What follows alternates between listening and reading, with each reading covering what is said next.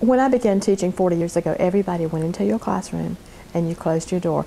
There was no support system at all. I mean, you floundered. And I hate to think of what I did to kids those first few years because I was floundering. But now it is just remarkable what we give to each other, not just young teachers, but what we give to everybody. And again, you know, at 40 years, I need support too, and I have it. I have it through the Comer, and because we're all in it together. And Comer has actually brought that to us.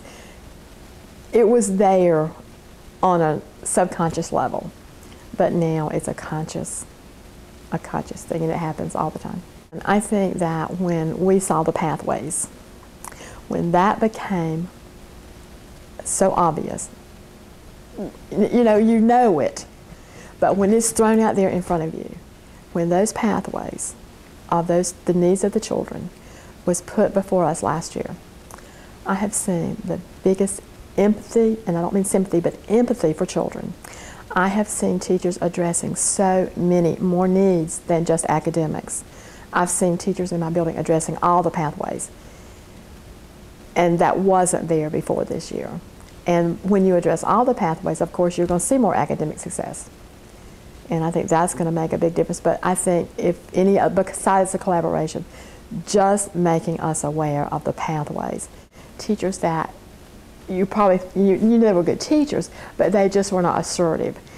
Now, when you have we have team planning every 2 weeks now, and those teachers are becoming leaders. Those teachers are sharing. You walk down the hall in my school in the afternoon, and you will see teachers working together, talking about their day. Well, this worked or this didn't work. I never saw this before this year to this extent. But I think just giving teachers again ownership has made them more assertive. Made them the no fault has been letting us know that it's okay to take a risk. It's okay to fall because nobody's going to blame you.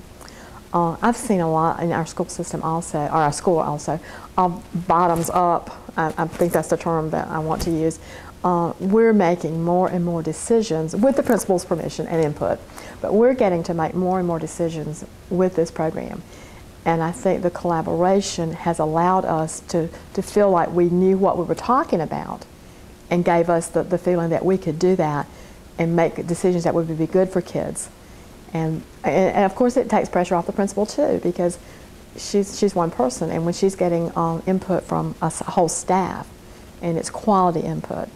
And again, I know we didn't do that, but we feel like we can do that now because we have so many areas that we collaborate in. Sometimes when you're a veteran teacher, you step back. And this year I feel like I've been able to use some expertise. Not that I couldn't have before, but I feel like I've been able to use it. I feel like it will keep teachers in the classroom longer. I really do, because there's not a day goes by that I couldn't use help. And there's not a staff person in my hall in 4th grade, we're all in the same hall, that I could not go to and get help. I went, right before I came, I went and asked a question to a teacher who's been teaching like 11 years. I had a question, I went and I asked her opinion. And of course she readily gave it. But it will keep teachers in the classroom longer. I don't think you'll see early retirement. I did early retire and came back when I was offered the job at Charles England, and I had heard so many great things about Charles England. But I think it will keep teachers in the classroom longer, as well as recruit new teachers. Teaching is now fun. This year I've had the most fun this year of my 40 years. And it's all I just feel a part of the team. I think everybody feels a part of the team. And it's one big happy team.